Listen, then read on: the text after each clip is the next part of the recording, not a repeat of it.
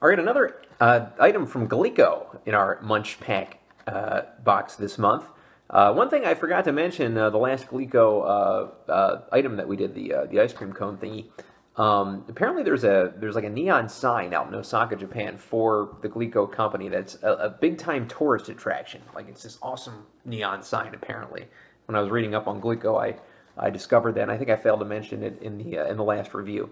This is their bread and butter. No pun intended. Obviously, no bread, no butter in this product, but it is their main thing overseas. It's Pocky. Everyone's heard of Pocky. If you've been lucky enough to have Pocky, it is spectacular. I have not had Pocky in years. I think I was like a kid last time I had Pocky, and that was a discovery that I made in Disney World, as a matter of fact. If you ever go to Epcot in Disney World, they actually have a world showcase around this lagoon, around this lake, and they have a bunch of different countries represented. And one of the countries is Japan. And one of my favorite stops in Epcot was this big store that sells all these Japanese products, and there's a lot of Japanese snacks there. And that's where I kind of discovered Pocky. Now, I bought like a couple of their boxes of just the chocolate sticks, not banana. This is a Choco banana flavor.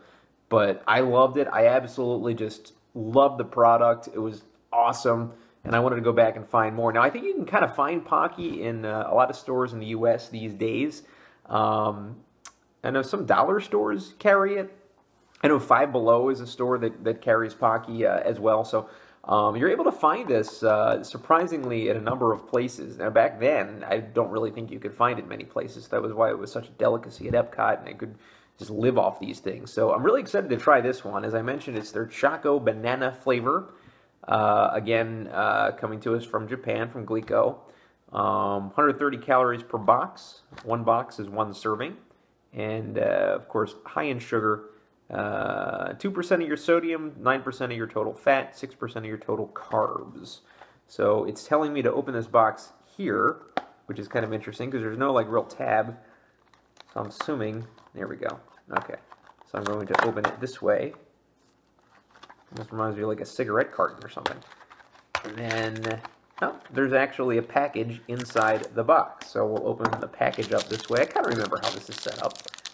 Kind of a neat little product. And let's see if I can open this.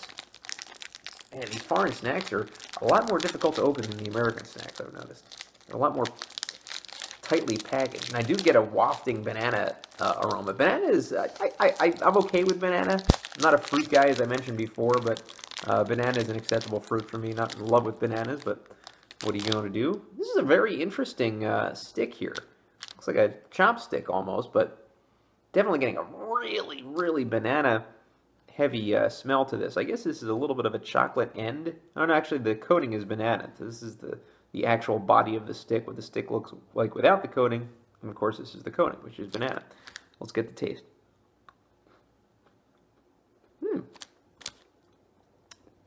Wow, this really tastes, like a lot of banana flavored stuff just tastes like fake banana. This actually tastes like a real banana, like an actual banana. I'm not really getting much of the chocolate interaction with it, maybe a tad, but just a very banana heavy treat here. They do a good job, and I'm getting that wafery kind of taste of the biscuit stick too in the end here. So heck of a product again by Pocky. Let me break it open and show you you can see right there, there's the chocolate in the middle, or the biscuit stick I should say in the middle.